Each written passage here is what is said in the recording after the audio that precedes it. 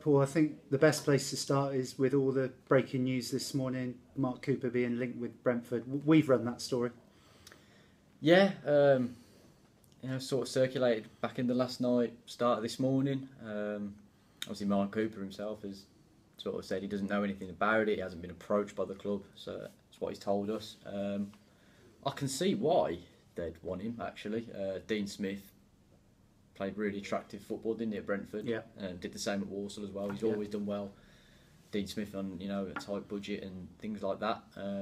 And Cooper, he plays a similar style of football, so I can see why it's a good fit there. I think Brentford are quite a unique club. I don't think they necessarily are a club to follow the rules, so to speak. Like Villa 2 years ago, for example, while Dean Taylor's gone, right, we need an experienced Championship manager. I don't think they're the type of club to go down that route.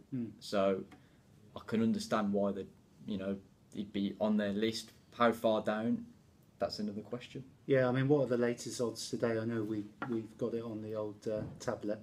Well, it's interesting. The odds have changed quite a lot today, funnily enough. When I first looked this morning, Mark Cooper was 33-1. He's now 20-1.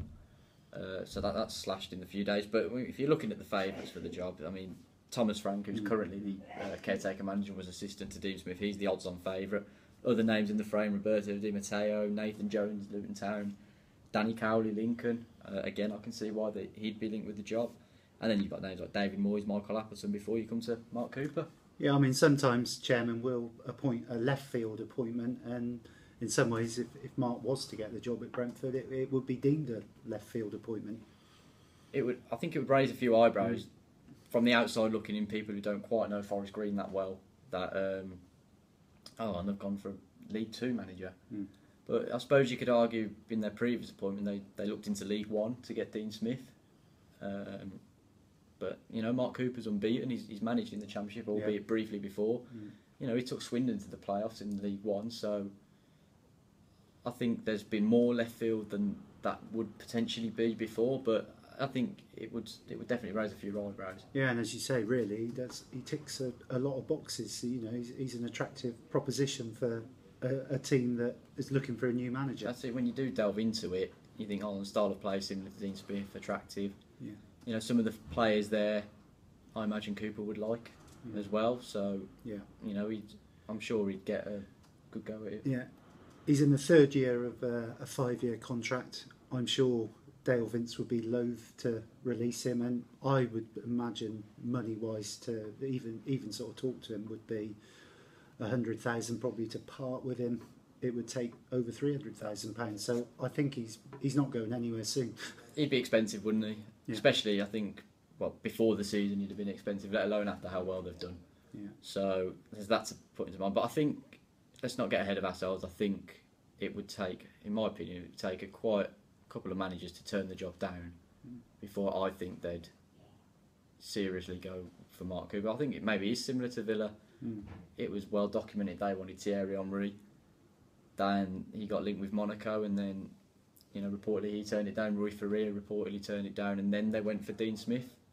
So maybe I think it would be more a case of that. But I'm not surprised that he's on their list, albeit maybe 5th or 6th choice.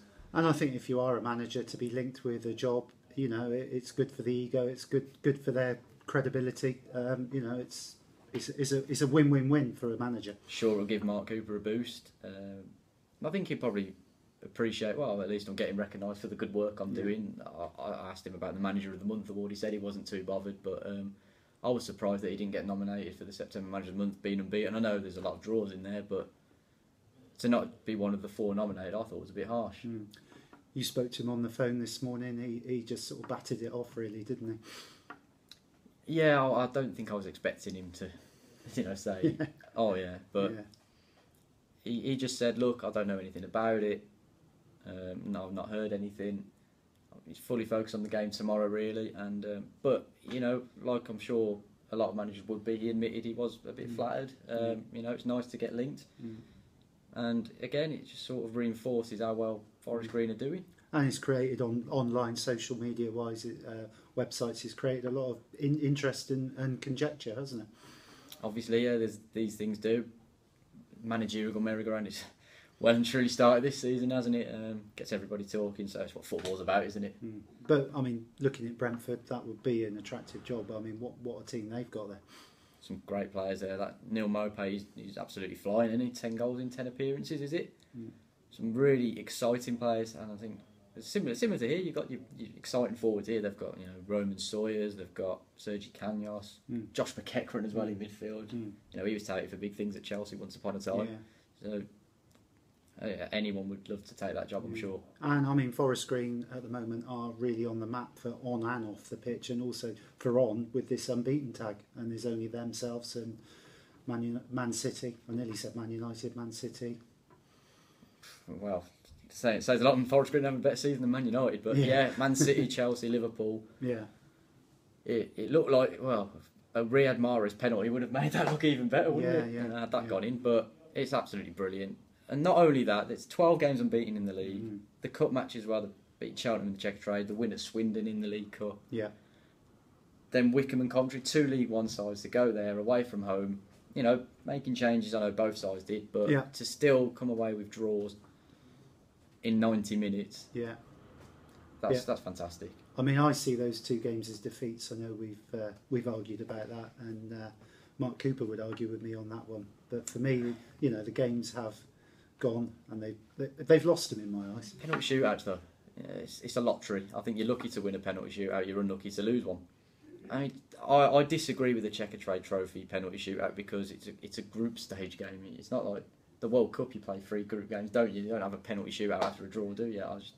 It's one thing I don't quite understand. I know they say it sort of stops the tie breaks when it's level, so I can see why they wanted to maybe get rid of that, but I'm still not sold on it. It sort of dampens a good result, doesn't it? Yeah. And I still think they're unbeaten because they've not lost a single football match in 90 minutes, and that's what a football match is. Yeah, and the game against Coventry obviously went to penalties. They get a point for that match, don't they? Top of the group. Have they lost? It's top of the group. Yeah. I know. I think Arsenal and Cheltenham need to play each other. They have a game in hand, but top of the group, good position. So in the league, unbeaten, still in the playoff places, and looking good to progress out of the group into the Checkatrade. Whatever people think of that competition, to get in the knockout stage, it's a chance to get to Wembley, and it could really build momentum and gain that winning experience. And during that game, Isaac Pearce obviously caught the eye and gives the manager something to think about, which is what the manager wants. Exactly, it's what any manager wants. He now knows for Ruben Reid injury, touch wood, it doesn't happen. There's Isaac and Ben Morris to come in. Isaac has made 3 appearances so far against Wycombe and the 2 Checkatrade games. He scored in both the Checkatrade games, so I think Isaac would like to think he's pushing. Mark Cooper said to me this morning he's not quite ready to start in the league, but I think it won't be long till we see him come off the bench, and slowly he'll be eased in, and who knows. And for a pint-sized sort of player, he's got a terrific leap on him. It reminds me, for older people, David Speedy. He was a very small man, but he could leap. Don't forget Lionel Messi's the best player in the world, and he's short. I'm happy to vouch for a short player because I am short myself.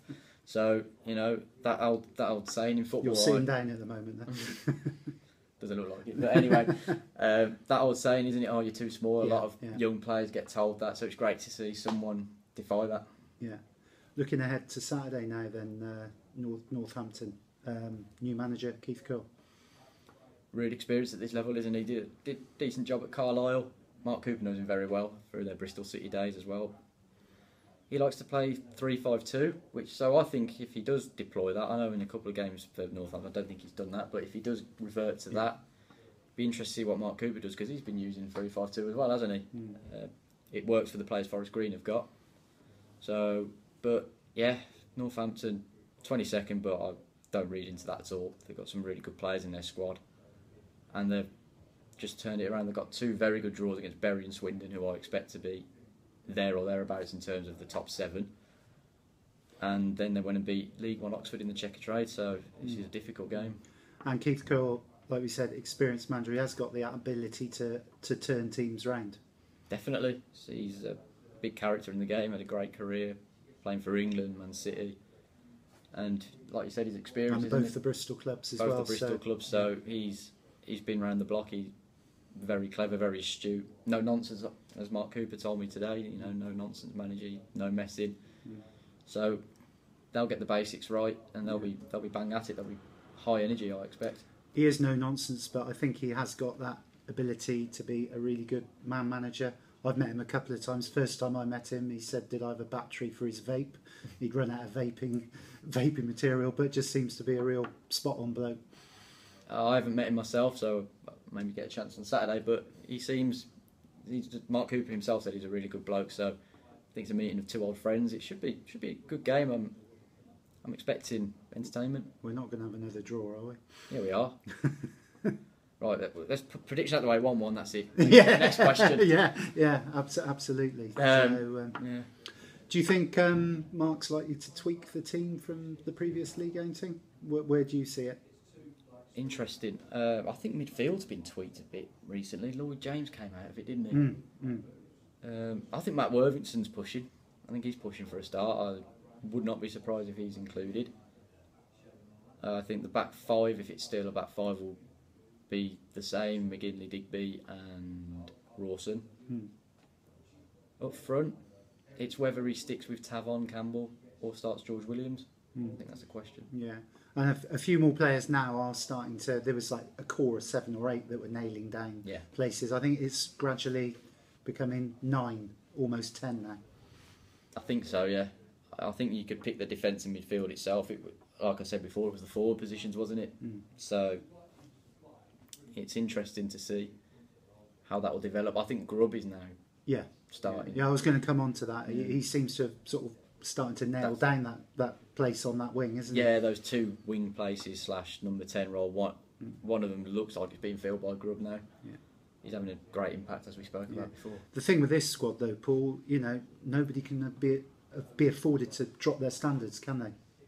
That's right, because there's someone who can come in, and then when like a young lad like Isaac Pearce comes and does well, you know, hopefully that should get people to raise their game and give them that motivation. But that's what's been happening all season, and maybe that's one of the big factors behind the unbeaten run. Absolutely. Okay, lovely. All right, thank you for joining us again, and we'll both be at the game. There'll be a live blog, match report, and all the usual post-match reaction. Thank you. Yeah, it'd be great if you could tweet us as well. We'd love to hear your views, and we can mention them on the podcast next week. Okay, cheers.